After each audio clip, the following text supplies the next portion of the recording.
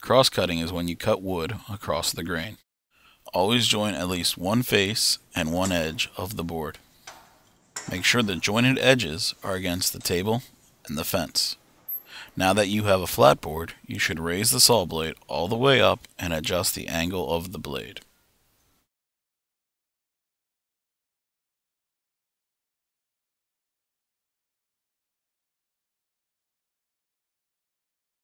Adjust the blade height so it is 1/4 to 1/2 inch above the wood.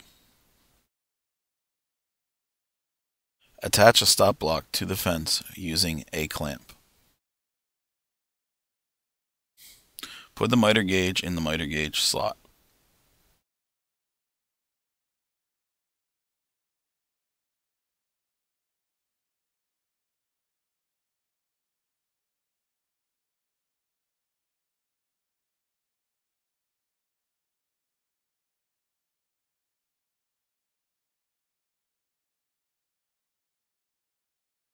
For measuring purposes, you want the stop block across from the blade. Set the width of the cut and remember to use a tooth closest to the fence. Once you get the width set correctly, you must slide the stop block to the front of the fence. You are now ready to perform a dry run.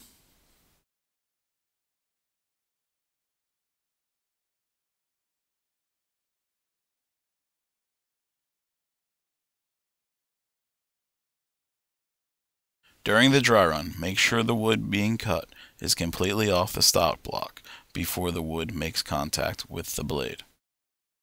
This will help prevent the wood from binding.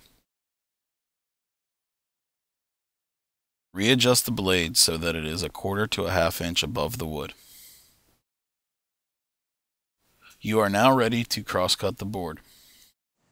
When cross-cutting, you always want to pull the board tight against the face of the miter gauge while applying downward pressure on the wood, while using your other hand to push the miter gauge all the way through the cut. Turn off the machine and wait for the saw to come to a complete stop. Remove all scrap wood using a push stick. Don't forget to lower the saw blade before leaving the area.